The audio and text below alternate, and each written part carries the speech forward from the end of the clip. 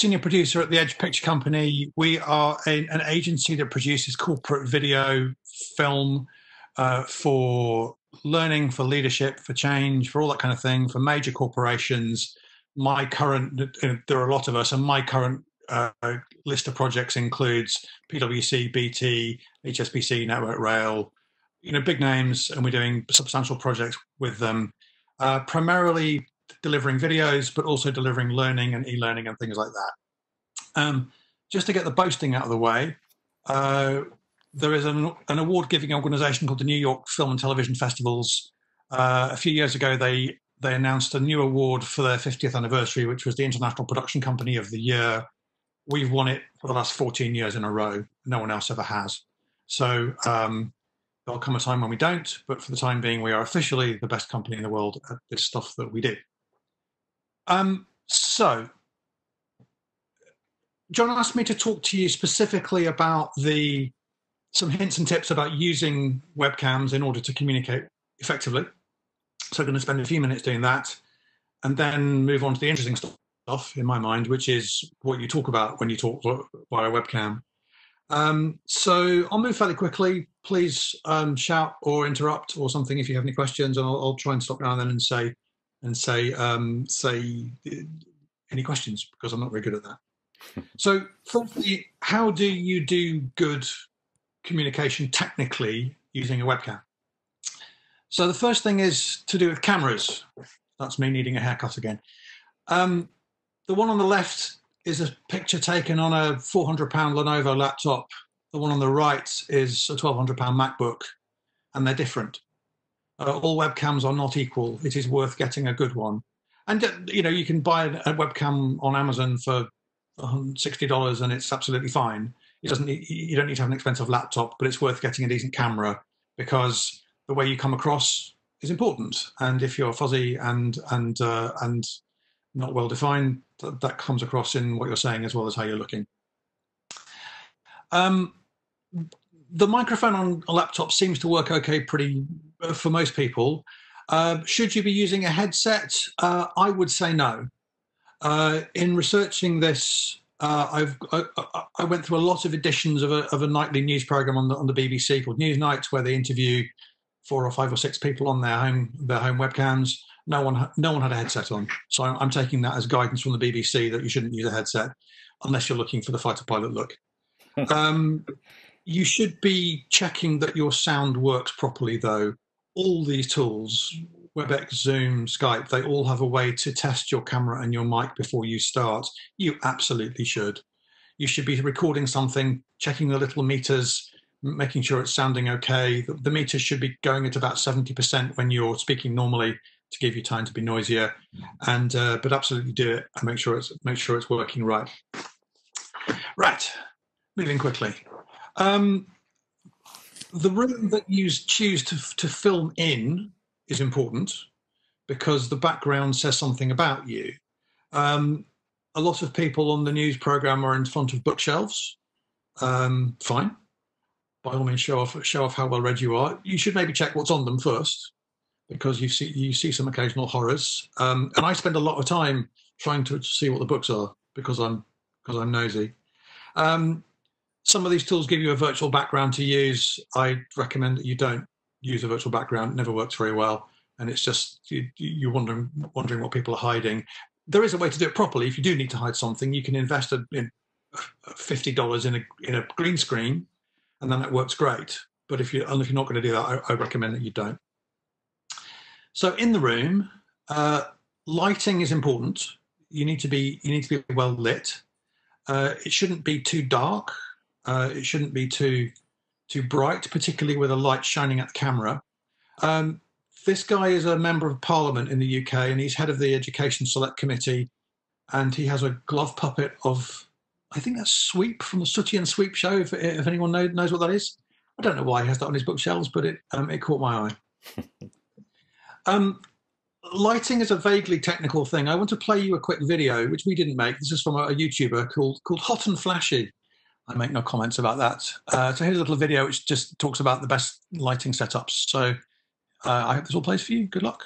You're looking for the most flattering light. The best way to do it is to walk around your house with your cell phone, turn the camera around so it's facing you, and just watch your face and the shadows as you move from different lighting situations. So right now I'm faced into kind of a dark corner with light behind me and coming from this direction over here. So as you can see, this side of my face is light, but it's casting a lot of harsher shadows on this side of my face, which is not necessarily going to be the most flattering. So you'll notice as I turn this way towards the window, the light becomes much more flattering, but I'm still getting some pretty big shadows on this side of my face. So this isn't the ideal perfect light, but it's definitely better than what I just showed you. All right, now I'm standing underneath an overhead light, and as you can see, it casts a lot of shadows down, and so again, this is not the most flattering light. Just moving over to here, this is a pretty flattering light because it's not casting any harsh shadows. Now, fortunately, my family room has windows on all three sides,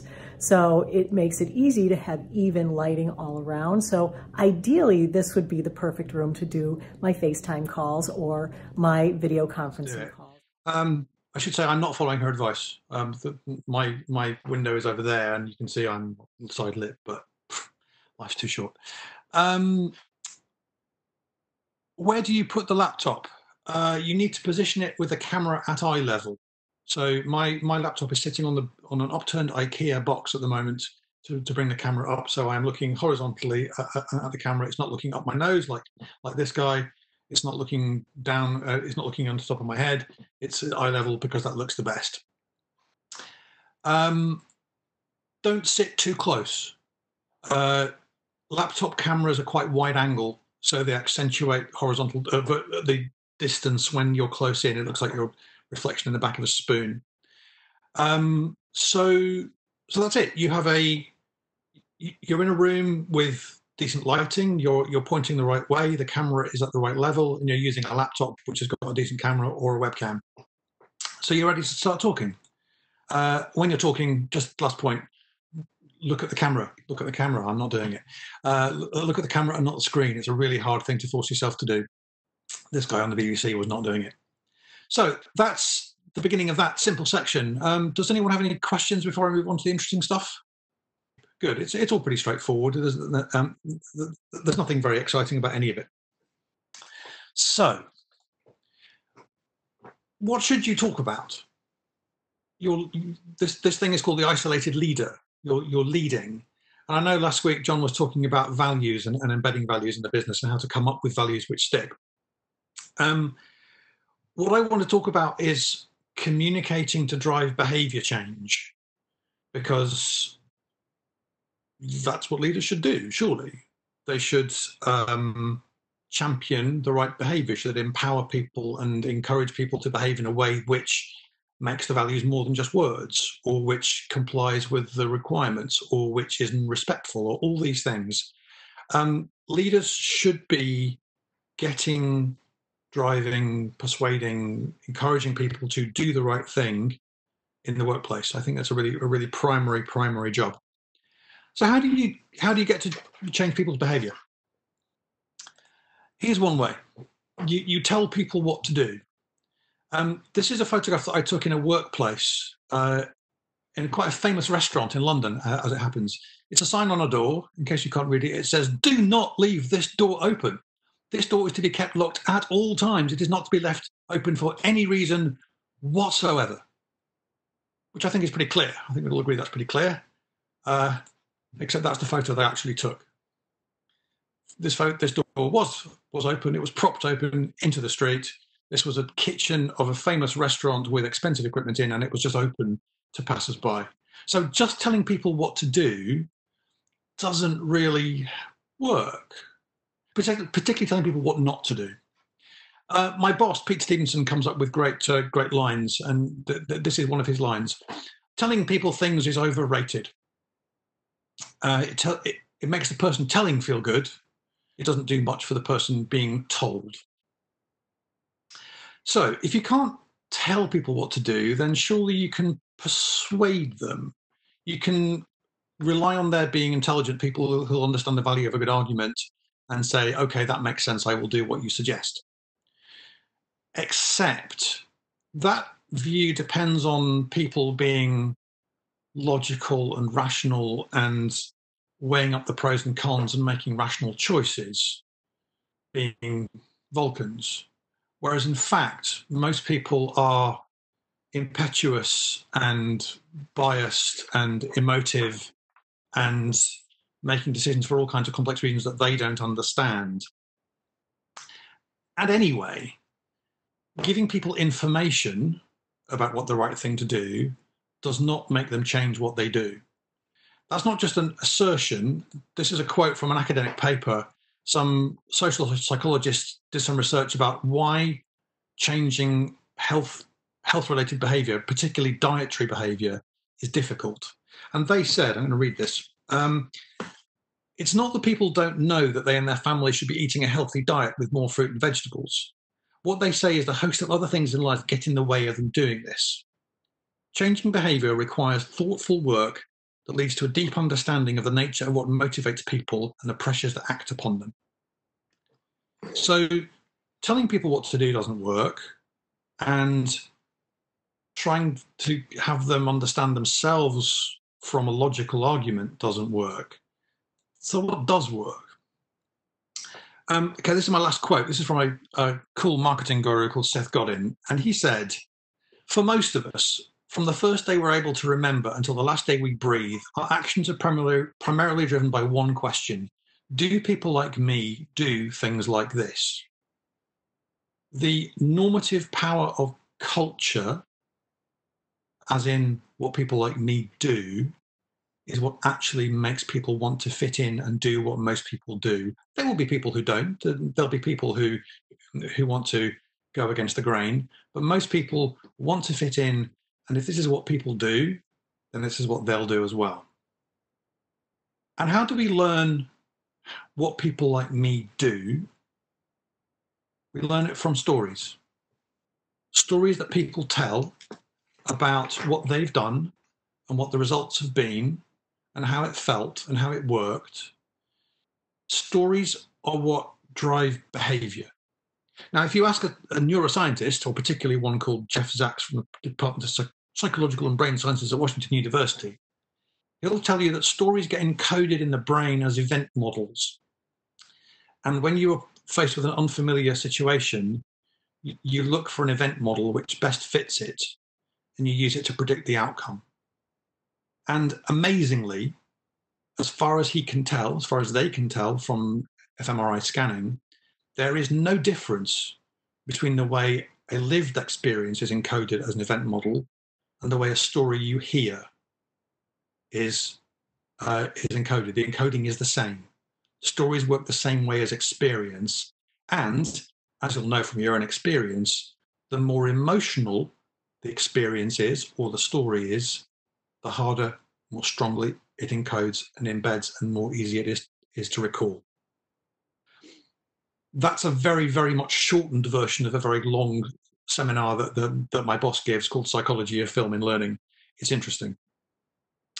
But the short takeaway from it is that if there's one thing you should do as a leader, whether isolated or not, to bed in values, to change behavior, to make people do the right thing, it's to tell stories and enable the telling of stories, human, emotive stories from passionate people talking about the impact on them of doing the right thing.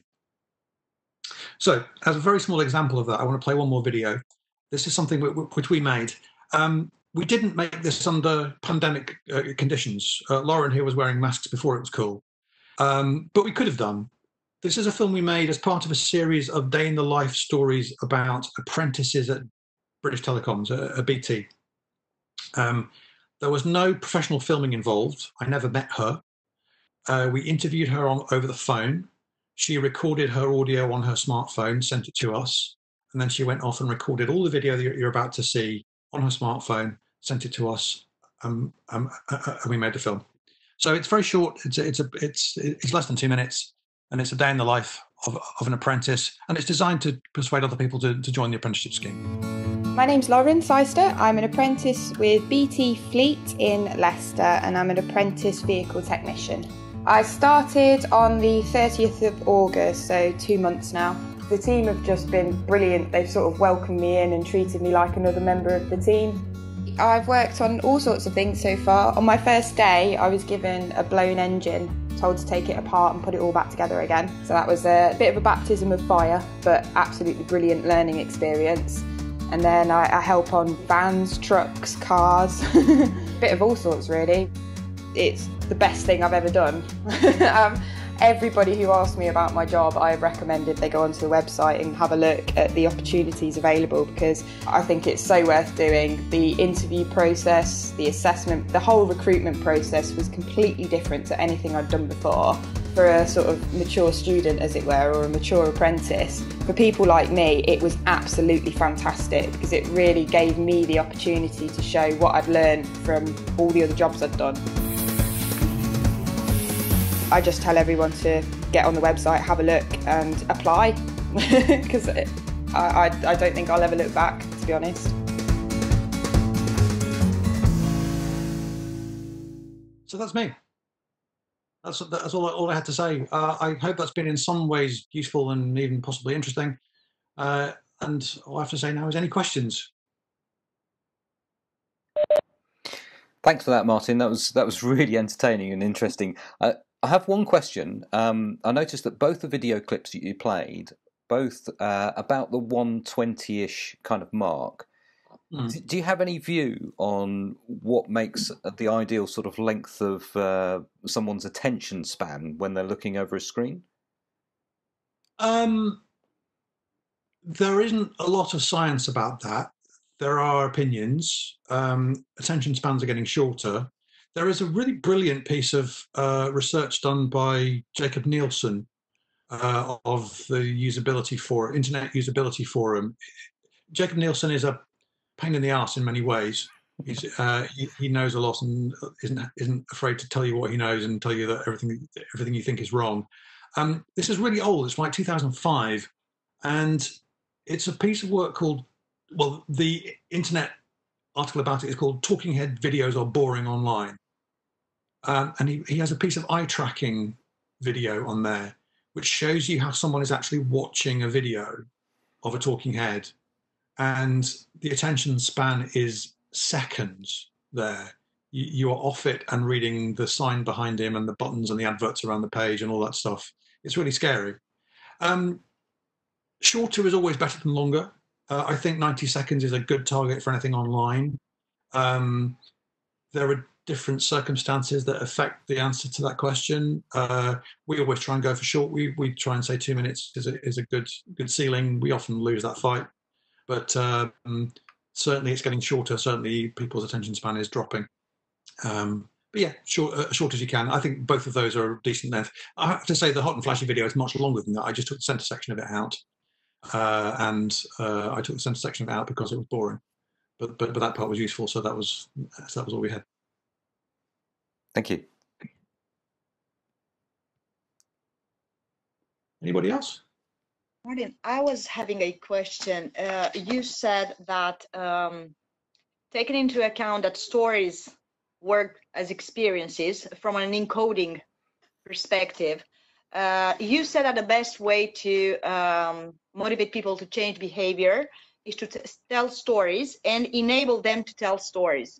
How do you link that to remote working?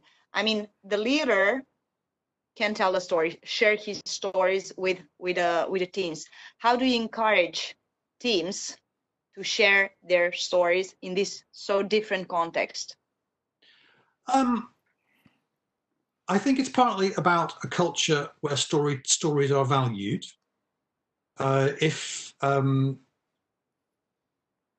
If you're able to get a situation going where the swapping of stories is a valued way of communicating, then people are more likely to risk it. Psychological safety is a big factor here. I don't know, have you come across psychological safety? Yeah, it's a fascinating point. Absolutely. Yeah, I think to tell the story of your own success and failure is quite a vulnerable thing to do. So you have to make sure that that's allowed and safe. And then it's a matter of, well, we do quite a lot of seeding of this, where it doesn't happen by itself. You have to prove that it's allowed and valued. So leaders should maybe be going out and doing a bit of searching and sourcing of people to kick it off, and then hope that you get some network effect of storytelling. And maybe communicate on that, on the fact that we value sharing stories. Yeah. Communicate, even written communication. I mean, still online, but off direct interaction online. And that BT film, that was done fully remotely. We didn't meet her. It would be entirely possible to do as many of those as you want on, in COVID situations. And people can film themselves. People are increasingly filming themselves on mobile phones and things. So the barriers to doing it are disappearing. It's just a question of the emphasis on it. I think is important. Martin, another question from me. What trends are you seeing in industries nowadays with regards to sort of digital learning like this? Is it moving away from e-learning into more of these kind of bite-sized chunks, or are you finding that e-learning still popular? Or? I think the pandemic is meaning that face-to-face learning is rapidly being replaced by remote learning. I think taking that element out for a moment, I think generally the old-fashioned e-learn is a model which is largely discredited but still hangs on. I think more micro-learning, both in video and not in video, is a move for everyone's better. So we're seeing increasing numbers of taking old courses and making them short bites with video in, or just videos, or just a few screens, or just a downloadable. There is technology's coming to our aid. The old learning management system has been sort of superseded by a new thing called XAPI, which is technical and boring, but it means that more or less anything can be given a learning credit, and it doesn't have to be wrapped up in a SCORM package and put in an LMS for it to work. But I think in general, point of need, the trouble with many e-learnings, particularly compliance learning, is that you're training for a rare event.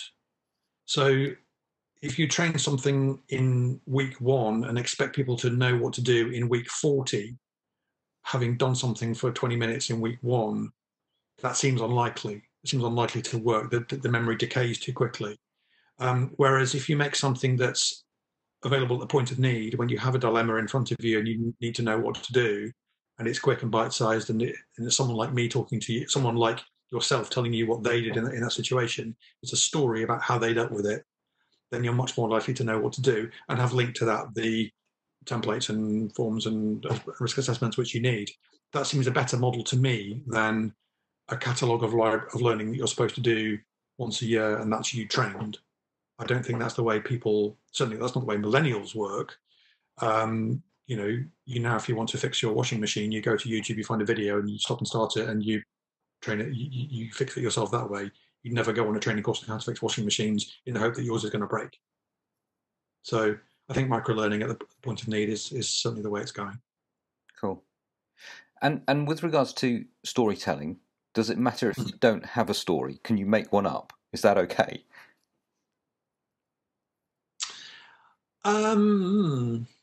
No, I don't think it is. I think authenticity is a very, very big factor, and people can see when it's not true. People can see. I'm sure you've all done training courses with awful scenarios and role plays with actors speaking lines that they don't believe.